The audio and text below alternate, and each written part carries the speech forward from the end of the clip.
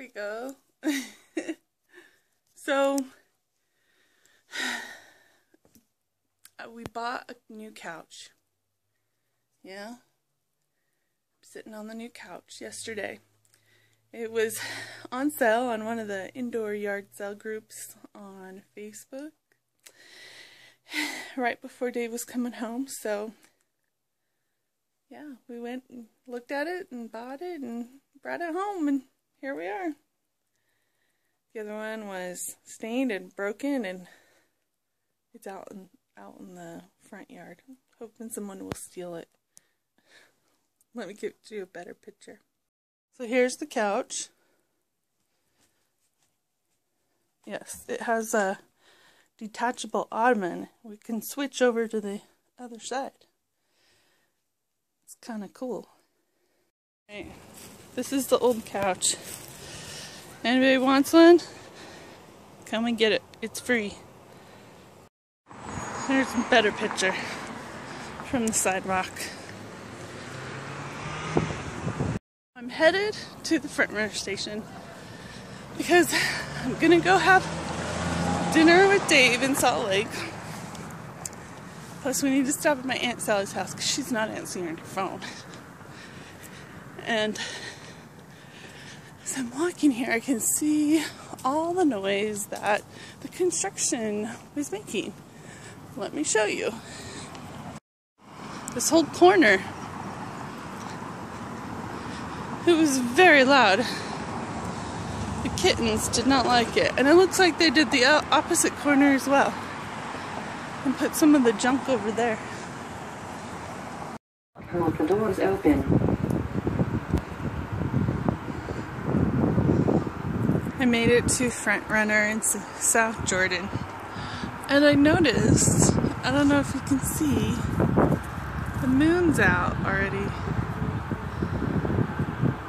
Let me see. I don't know if I can get that.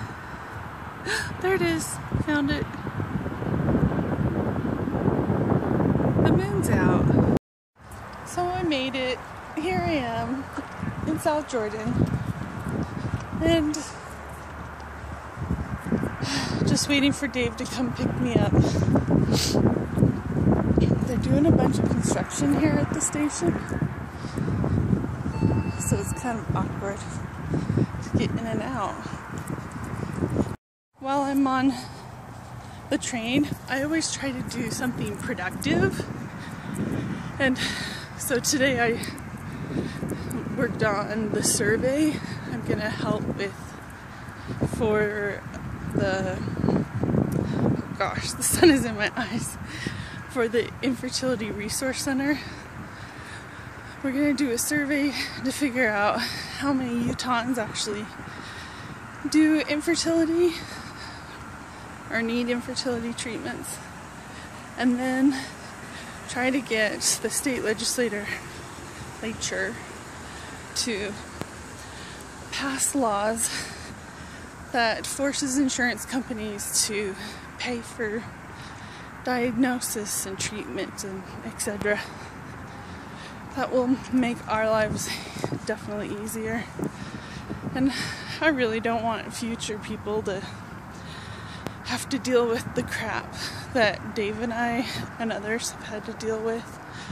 It makes, you know, if insurance would just pay for it, it would make our lives easier. But they're not right now, so we guess we have to force them to do it through legislation. It's unfortunate. Hopefully the survey will help and it'll work. I will get it all paid for.